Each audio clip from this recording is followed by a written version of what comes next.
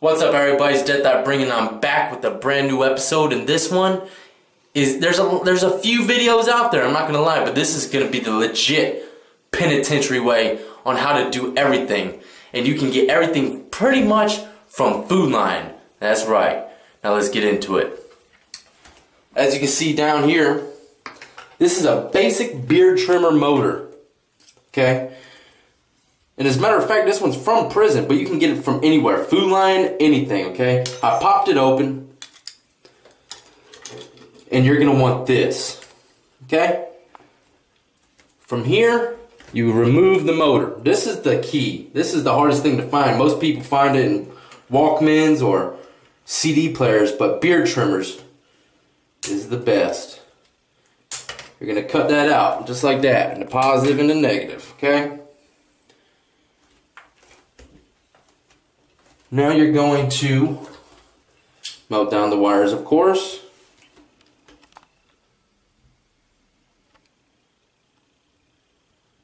Like so.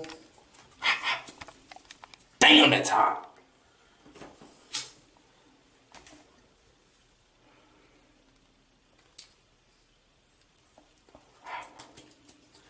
Alright, now that they're melted down, that motor's ready to go. Don't need this anymore. Second, we're going to make the base that the motor sits on is going to look like this. Like that. But I'm going to show you how to do it. Grab the scissors again. You're going to need just a big pen, some scissors, some toenail clippers. You see all this stuff on the ground.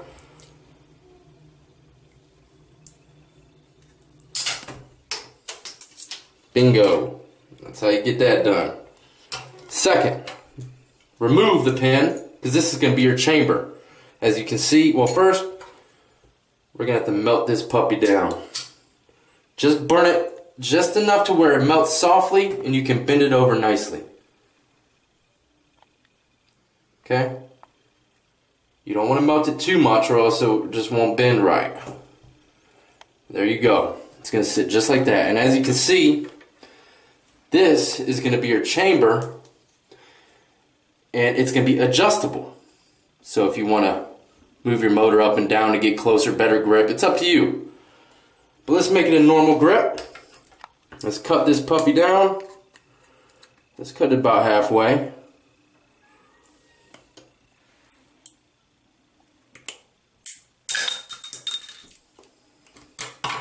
There you go. Now, you got your chamber and the thing for it to sit in. It's already starting to come together, isn't it? Now get your motor. Now this is just a quick and easy way to do it. I already got my tape that I'm going to use. I got regular athletic tape.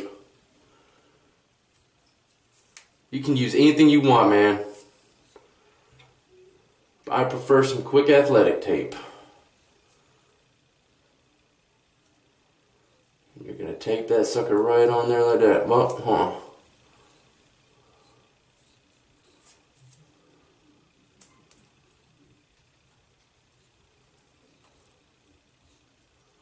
I haven't done one of these in a long time, boys. But I'll tell you, this is the official way to do it.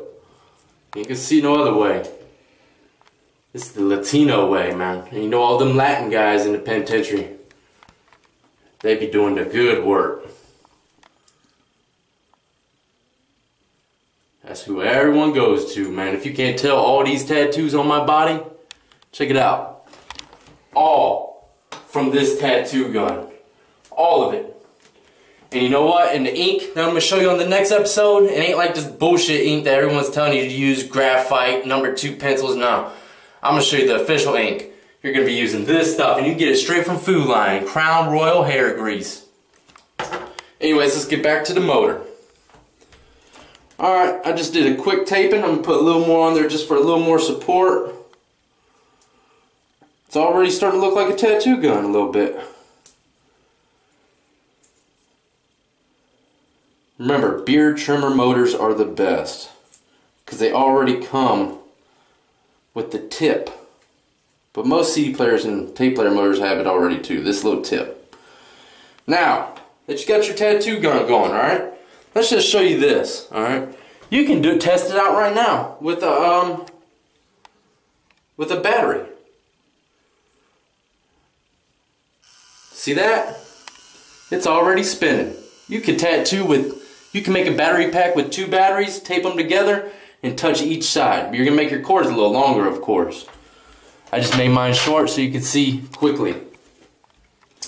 Now, this is going to be where your needle comes out of, okay? You're going to take your big pin. I like to do this. Some people take the whole chamber out. No, I don't do that. Some people would take this whole thing out and just leave this tip. I don't do that. I like to give it, because this will keep it under more control. The needle under more control. You're going to cut that in half like so. Pop it out.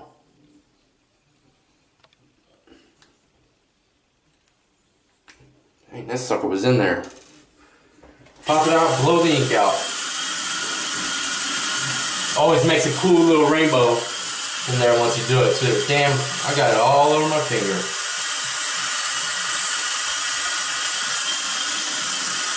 Anyway, you're going to want to put soap in it and wash it out real good. You don't want to get no ink poisoning. But I'm going to just do it real quick, just show you quick steps. You definitely got to clean it more than that. Use soap and whatever you want to use. I don't care. You can use bleach. Just make sure everything is out of it. But as you can see, you want a little bit to control your needle. Pop it right back in there. You're going to make sure that all the ink is out of this thing too, because if you don't get all the ink out, you will get some kind of infection, ink poisoning. But it doesn't take long with a little soap and hot water. Next step. There's a ball. The tip of the pin is a ball. Take your toenail clippers. And you're going to clip, get in close there. You're going to clip the ball right out. Bing. That's simple. Now it's a hole. You can slide your needle right into it. Pop this puppy right back in there. And so far, that's the tattoo gun. Alright, so now that we got the tattoo gun, and remember, beard trimmer motor, big pin, cylinder, cut the tip out, the ball, so it's just a simple hole in there. Bend the tip of the big pin with the lighter so that you can set the motor on top of it. Okay, and now look, you can also adjust it to your hand length or the needle length, depending on how far you want the needle to go into your skin. Whether you want a solid line or you just want to do some gray shade, you pull it all the way up and barely have the needle out. Now let's make the needle. This is probably one of the harder parts. You're going to need a candle. Okay, candle or any kind of flame. You could have a friend hold a lighter. Second, you're going to pop this right off the lighter. And you're going to go and get this little wheel off the lighter as well. Underneath the wheel is the spring. There's the flint. And here's the spring. And this is also a prison firework. I taped about 30 of these together, lit it for about 5 minutes, and then threw it at the wall. That's another video I want to show it to you with some fireworks. That's right, fireworks. Homemade fireworks in prison on New Year's Eve. Now, see the spring? You're going to get it to pretty much the length of the tattoo gun. Now bring the spring to the flame. You're going to get as close to the flame as possible. Be careful because it will snap. So don't keep the flame in the same spot for too long. Let me get these toenail clippers. They help you not burn your hand. If you got 2, that's even better. Gotta get a good grip on it. And there's another thing that I've noticed that people aren't doing on their prison tattoo guns. They're not showing you how to sharpen the needle properly. It's very simple.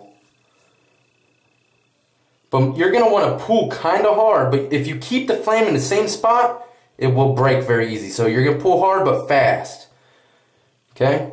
So now that my needle is straightening up by the flame and me pulling it, Now you want it nice and straight now. And then you're gonna pop it. You're gonna, see, in the same spot, for too long, it'll pop. And that's what you want, just to end it. Now that is sharp enough to get you going, but it might leave a scar. So in order to sharpen it, you're gonna wanna get a piece of sandpaper. I don't have none right now, but it's simple. You just put a piece of sandpaper on the tip of this instead of a needle. Poke a hole in the sandpaper, put it right in there, and when it spins, it'll turn into a sanding wheel, okay? And you just sand it, zzz, just like that. Sand it till it's nice and sharp. And a good way to test your needle is to get a rubber glove, you know, tattoo glove or something. And if it makes any kind of popping sound when you go through the glove, it's not sharp enough. It should go right through the glove without any ease or any noise. That's a perfect way to test your needle. Now, let's get this needle. Let's make sure, okay, it's still a little too short. So let's get a little more length to it, just for extra measure.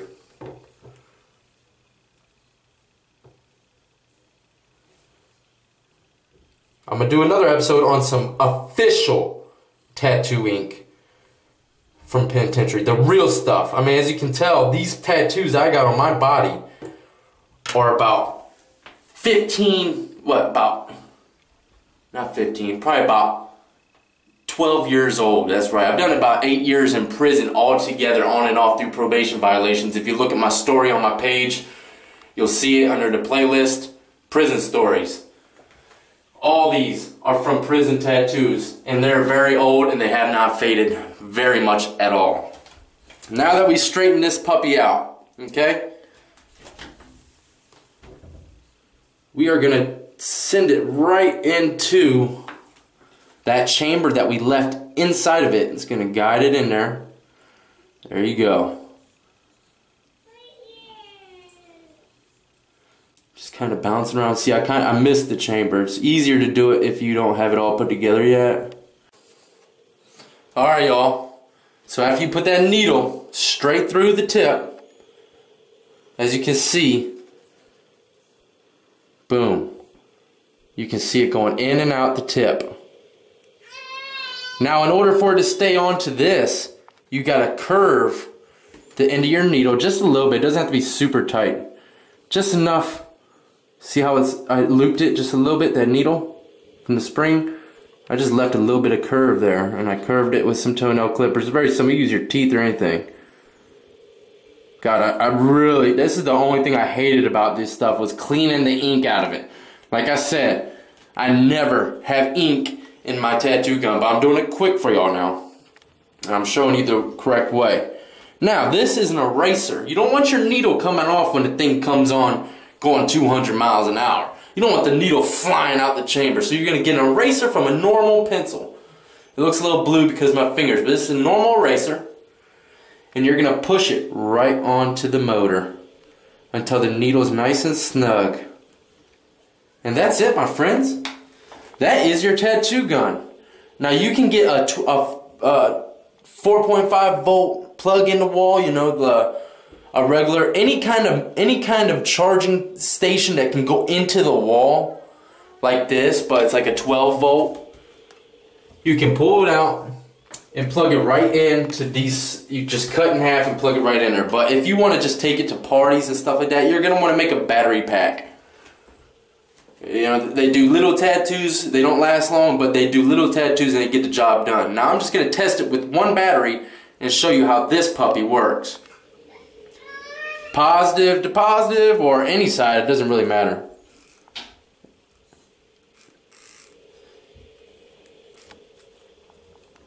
I cut these wires a little too short. It's hard to connect each side, but y'all will be able to get the picture. Hold on.